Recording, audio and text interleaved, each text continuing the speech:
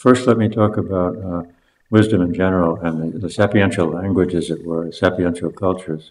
It's been said that in the old days, before a certain age arrived, that all of humanity had a sapiential consciousness. I think this is true, insofar as people had a kind of a mythical understanding. They didn't look at things with hard outlines and scientific precision the way we tend to nowadays, but they looked at things, as it were, as if they were all one, and as if there was a common life animating everything.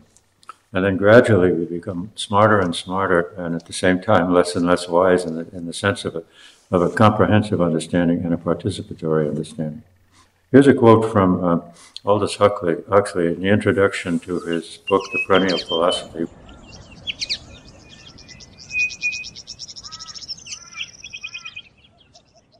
A metaphysic that recognizes a divine reality substantial to the world of things, that would mean basic, or the ground of the world of things, or the all within which the world of things is contained.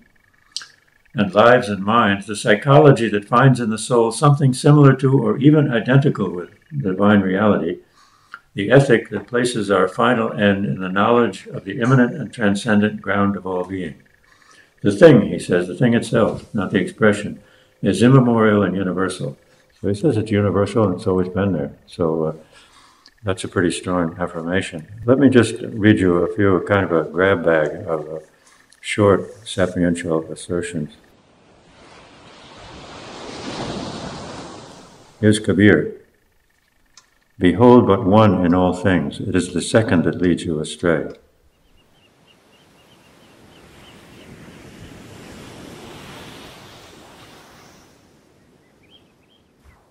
Here's Eckhart. To gauge the soul, one must gauge it with God, for the ground of God and the ground of the soul are one and the same.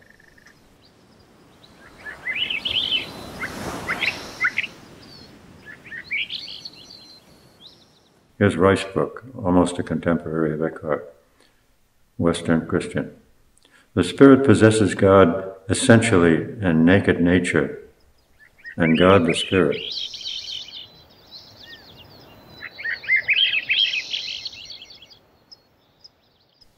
Here's Philo, the Jewish, Jewish Hellenistic philosopher.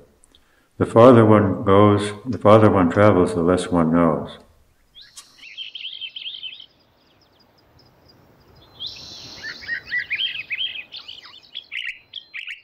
And here's Rumi. Everybody knows Rumi. Sell your cleverness and buy bewilderment. Cleverness is mere opinion. Bewilderment is intuition.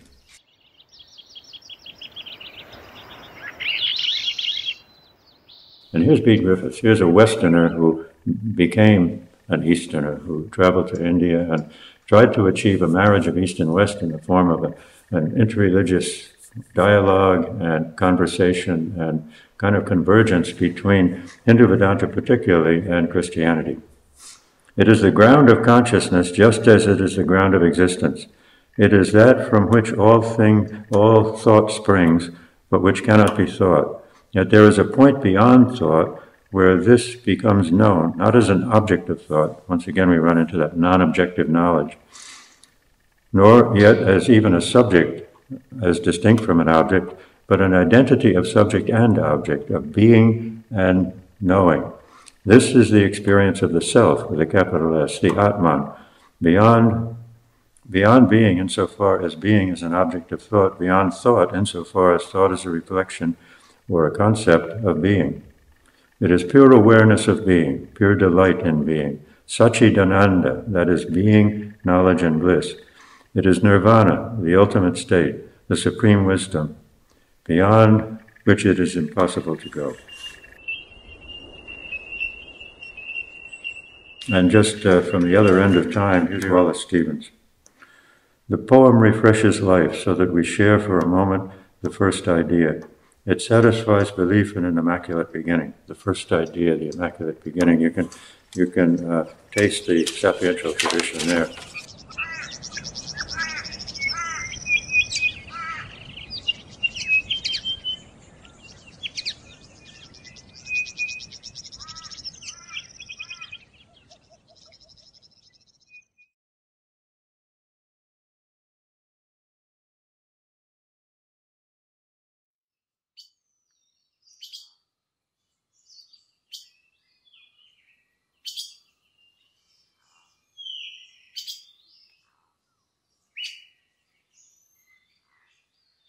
What is this wisdom then that we're talking about?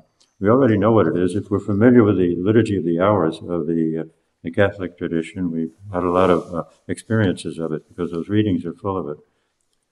It's a particular kind of knowing. We call it a participatory knowing. That participation is a very important reality, a very important way of knowing, which we have largely forgotten in the modern world because our standard way of understanding is the scientific way, which is purely objective. So you can see an exact contrast and opposition almost between objective knowing, by which you know something by being outside of it, standing outside of it and looking at it, and participatory knowing, in which you know something by experiencing it from within side. Somehow you and what you're looking at, what you're experiencing, penetrate one another, so that the knowing is a knowing in sameness.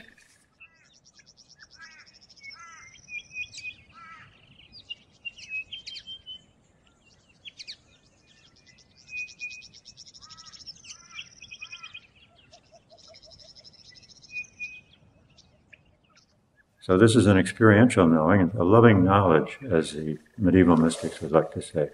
There's knowing and there's loving.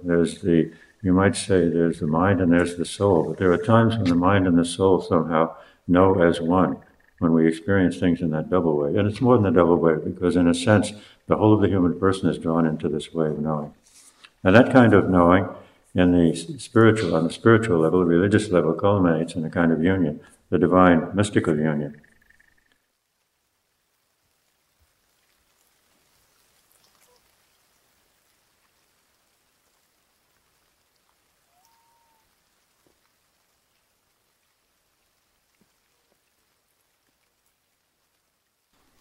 This knowing is affirmative also. Faith is our fundamental way of knowing, isn't it, in Christianity? But faith relies on the Word of God, relies on the Scriptures. But it's an affirmation. Knowing is only, if it's a knowing in love, it's also a knowing in affirmation. In other words, the whole of our being reaches forward towards this which we know. So the knowing is never just knowing, as it would be in science, but it's a knowing which is both participatory and also in movement. Our being somehow is moving towards.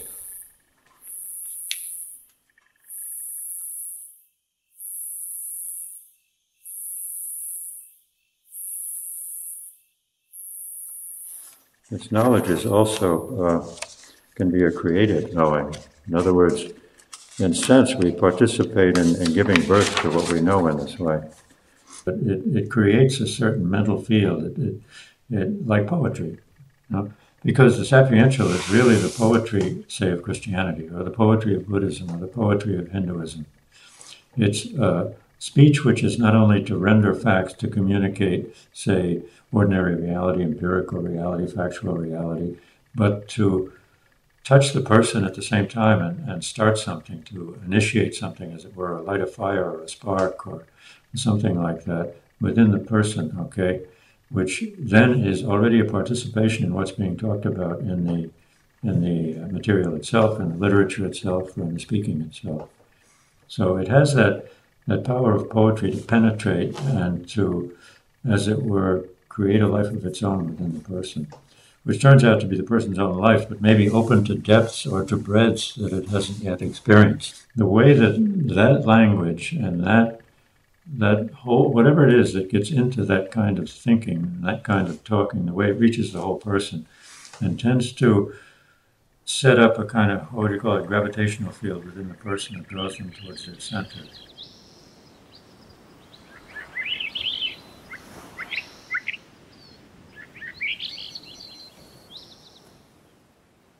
The taste of it is very much like the taste of poetry. That is poetry which has a profundity to it, poetry which really, beneath its surface, has something deep and alive going on, okay, that is able to expand the person and deepen the person as they taste it, as they read it.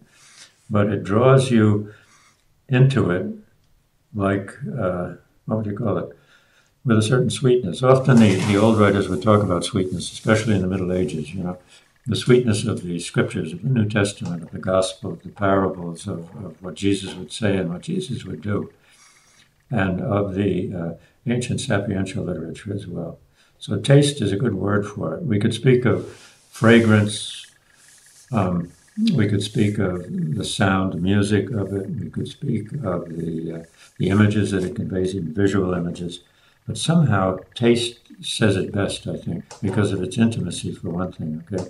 Because what you taste, you're taking into yourself. You're absorbing. It's becoming you, okay?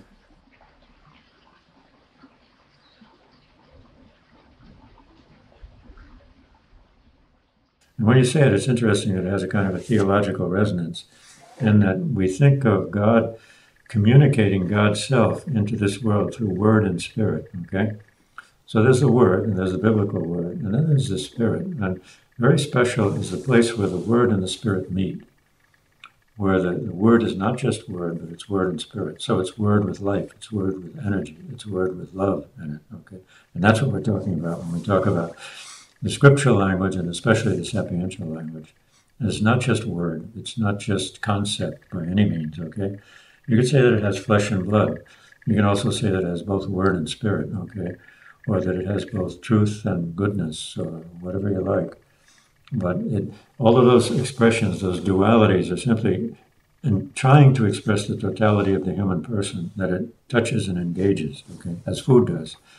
So coming back to that taste sense, taste is appropriate for this, and taste is appropriate perhaps in another way for the Eucharist. That is the experience of Christ that one may have in the Eucharist. When you consume the Eucharist is consuming you in some way. In other words, Christ is absorbing you as well as you're absorbing Christ. And that's true of the sapiential material.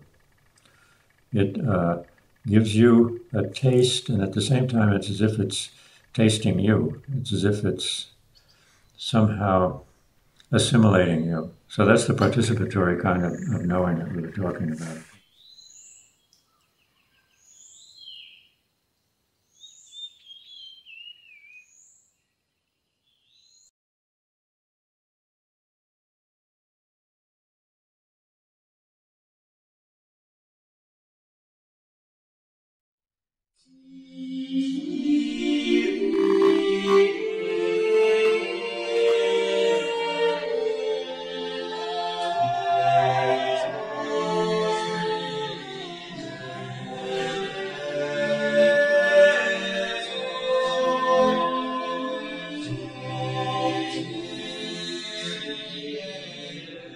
Let's move on into the Christian tradition, starting with the New Testament itself.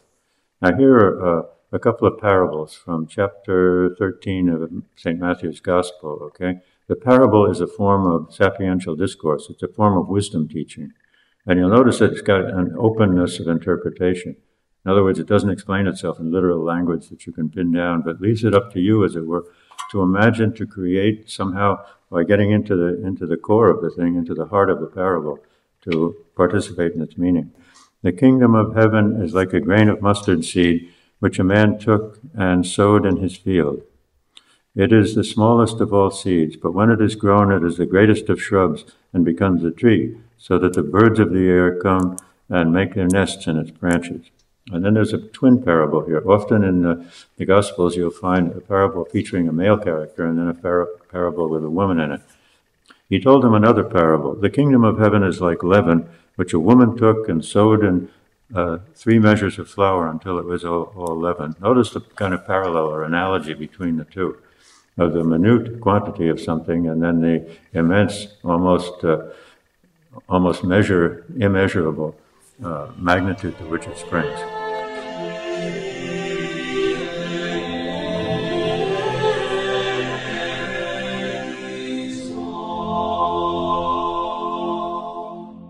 Here's a quite different sapiential language or style. It's from Paul's letter to the Colossians in the 1st chapter. Speaking of Jesus, of course. He is the image of the invisible God, the firstborn of all creation. For in him all things were created, in heaven and earth, visible and invisible, whether thrones or dominions or principalities or authorities. Those are all ranks of angels, according to the old tradition. All things were created through him and for him. He is before all things, and in him all things hold together. He is the head of the body, the church. He is the beginning and the firstborn from the dead, so that in everything he might be preeminent. For in him all the fullness of God was pleased to dwell, and through him to reconcile to himself all things, whether whether on earth or in heaven, making peace by the blood of his cross. So that's a strong and very synthetic expression of the mystery of Christ.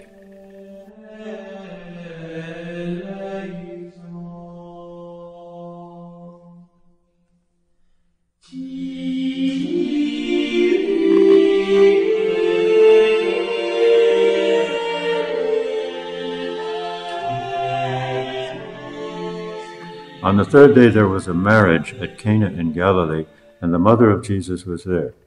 Jesus also was invited to the marriage with his disciples. So there you've got a man and a woman, but they're not the bridegroom and the bride of the wedding at Cana itself. But you can suspect that always in John there's always another level of meaning traveling underneath the literal sense. When the wine failed, the mother of Jesus said to him, "They have no wine." And Jesus said to her, "O woman, what have you to do with me?" And that's a way, according to the usual translation or understanding, that's the way of saying, what business of this is mine, or what business of this is ours.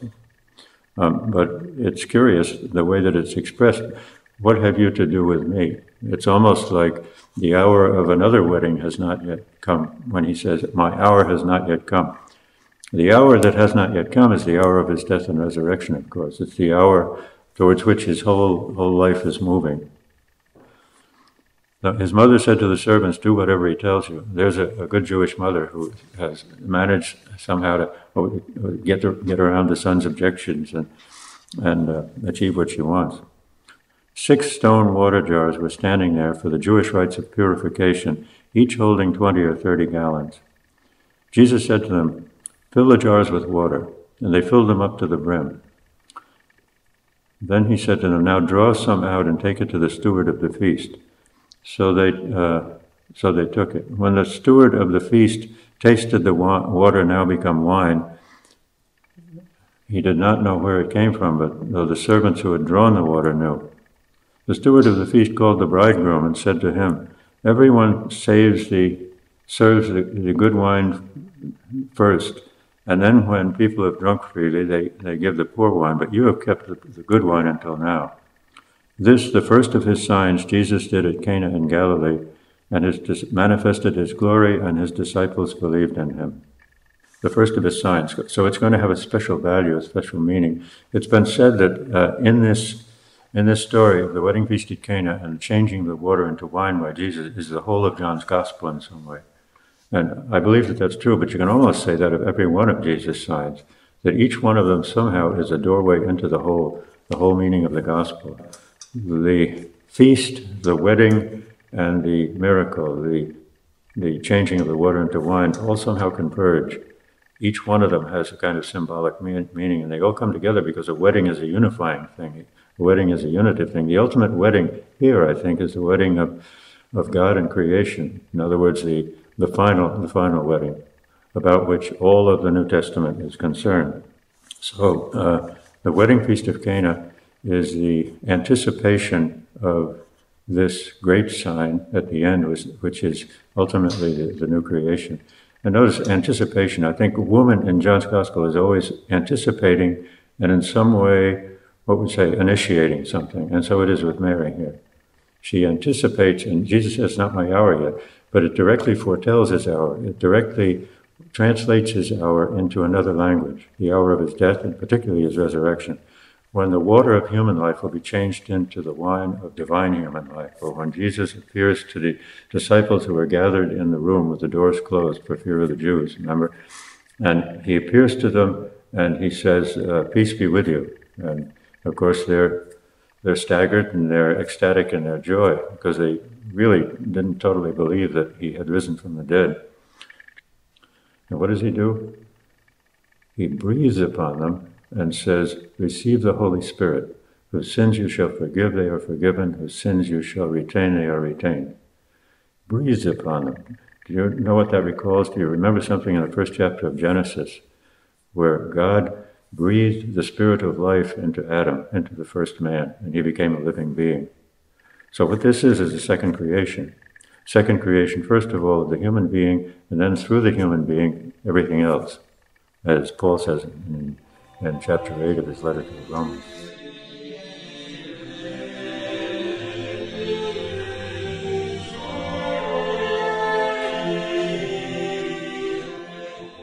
Now there's another scene elsewhere in the New Testament. It's in the Acts of the Apostles, the second chapter, and it's the story of the day of Pentecost. Do you remember?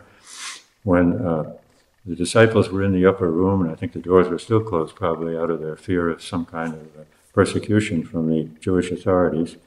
And then the Holy Spirit fills the room, and there's a sound like a mighty wind, and the apostles are filled with the Holy Spirit, and they begin to speak in other tongues.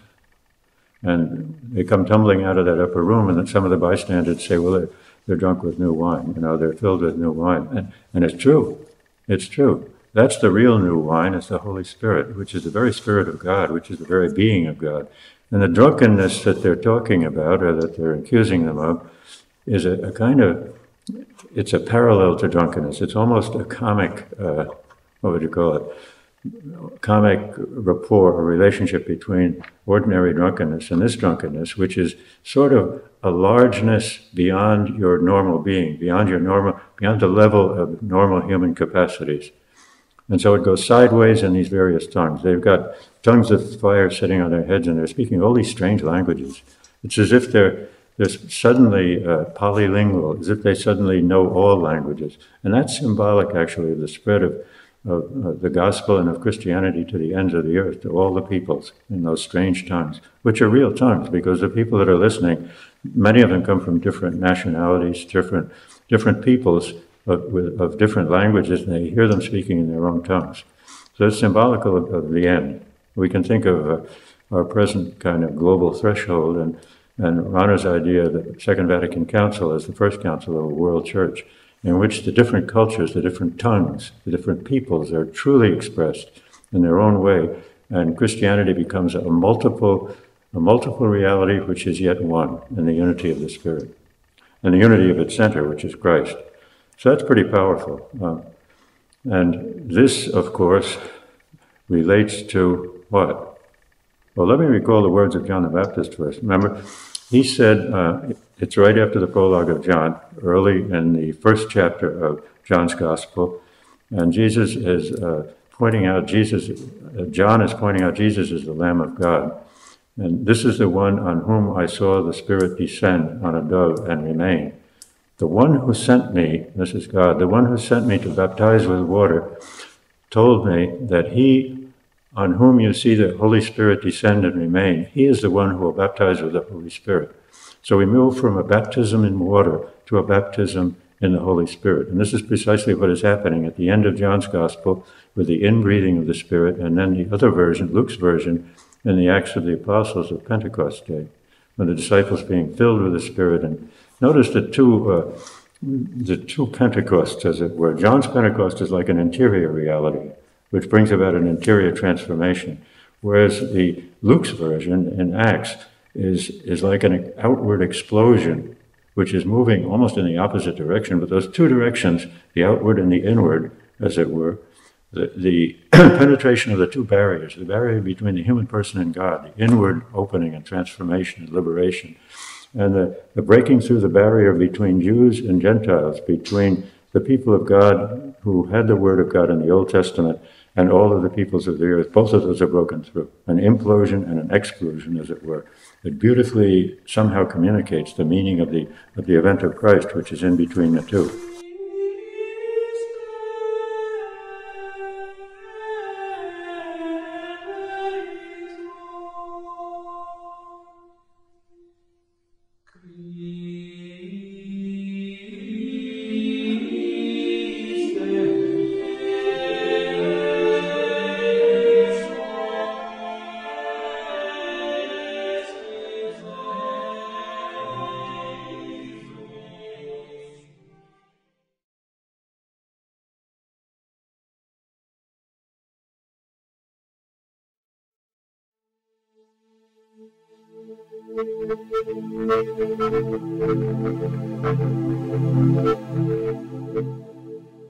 It may seem like this is a kind of archaeological expedition to go back to the tradition of that kind of knowing in Christianity, but actually I think there's a key to the future in it. If we don't recover that, what would you call it, holistic or that total personal way of knowing, our knowledge will remain rather flat, and our religion will remain rather flat too, and our understanding of the scriptures. because the Sapiential way of writing somehow puts an experience inside the account, inside the narrative, or inside the statement, whatever it is, so the whole of you gets moved by it.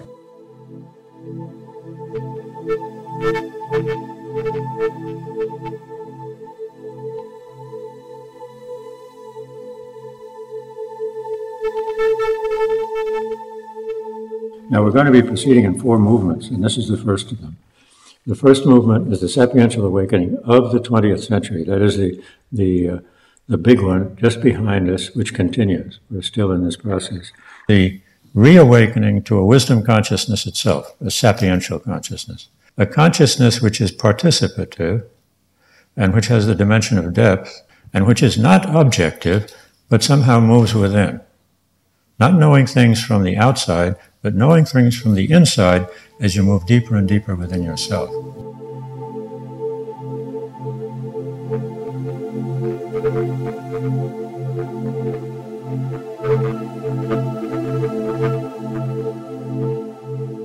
The second one is what I've called the Eastern turn, and that is the attention given to the Asian traditions. They have been of great influence and in some way have been a necessary phase, I think, in the opening up of Christianity itself to its core, to its heart, and to its full potential. The realization of the oneness at the core of our being, which is not other than the oneness that is God. And it's as if when we are attracted to the Eastern traditions, I'm talking about Hinduism, especially Hindu Vedanta, and Buddhism, especially I suppose Zen Buddhism, because it's the best known in the West, and about Taoism as well. Those 3 great traditions. When we feel the attraction towards them, to go deeper into them and to begin the practice and to try to experience that which we feel in their scriptures, what we're heading for, I think, what we want is initiation, is a spiritual initiation. In other words, we've probably been fed on the, what would you call it, fed on the rational and emotional foods of the West for a long time and have been some way educated away from spirit, educated away from that interior dimension, you might call it a vertical dimension, of kind of intuition beyond knowing, or knowing beyond knowing, or learned ignorance, whatever you want to call it, but we've been carried away from it by the whole movement of our culture in the last 5 centuries or so. So we look east for it. And as a matter of fact, east seems to be the, what would you call it, the preferred residence, the preferred planting ground and field of that kind of knowledge, of that kind of experience of spirit.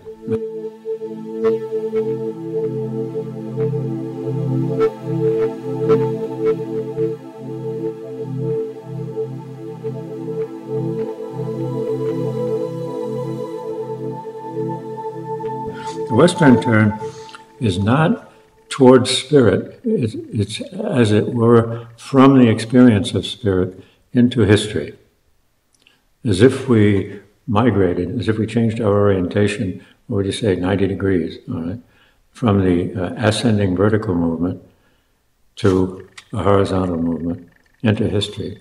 And somehow discovering transcendence within history. That's characteristic of the West, I think. And we have to ask what's happening in history underneath all of that, underneath all the negatives, and underneath the positive benefits of the West. Things like democracy, things like respect for human rights. What's happening underneath? Is something happening in history there? And is that something a product of the Christ event? Okay.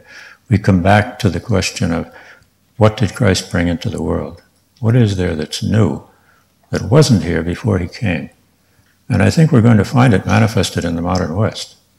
That history in the West has taken on a new depth and fullness, a new power, and a new profundity in the event of Christ. So in the West we find human transcendence, that is the movement of the Spirit towards God, somehow embodying itself, incarnating itself in historical movement. And hence it looks, when you look at history often, it looks as if the West invented history. Now it didn't. It didn't. But in a sense, it produced, it created, it lived a new kind of history, a kind of history in which the divine is embodied in the human, an incarnational history, which begins with Jesus Christ, doesn't it? Begins with the actual historical incarnation, and then proceeds and begins to create a new world as well as a new history, which will be rather confusing, rather difficult to see, partly because there's still so much in it. But the turn to the West and the recovery of the values of the West, and somehow a penetrating of the confusing and wild surface of the West to feel its pulse, to find out what the inner movement is there, which we can't escape really because we're part of it. We've got it in our blood, even when we try to leave it behind, even when we dislike it, even when we, try to detach ourselves from it, we still live by it. We're still full of it. So we have to come to terms with that sooner or later. That's a coming home. But each of these movements actually is a coming home in some way. The Sapiential awakening is a coming home to our own interior and to the language that can express somehow, can put into words and put it to the human heart, that experience, that interior experience. The turn to the East is the quest of spirit, which is you might say, the profundity or the peak, if you wish, of that kind of knowing, of that interior kind of knowing. The turn towards the West is a coming home because that's where we start. We start with the motion of the West, almost you might say with the music of the West in our veins. And so sooner or later we have to come back to that. And we have to try to find what's really inside it rather than just sort of grazing on its surface as we may have done in our earlier life.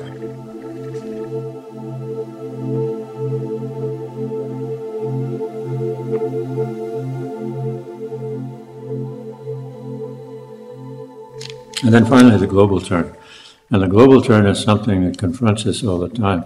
We talk about globalization, we hear a lot about it, and perhaps it is the major historical movement of our time. It's been happening for at least 500 years. It's interesting, but it happens under the initiative of the West.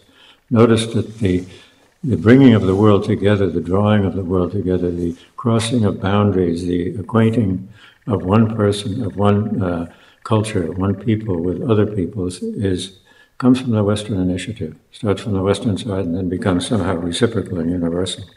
It's been going on for a long time. But it's almost as if in our time, the human arms reached around the world and joined hands on the other side in some way, so that globalization becomes almost like an event of our time. Think of two world wars. I don't know if wars were ever called world wars before the 20th century, but there they are.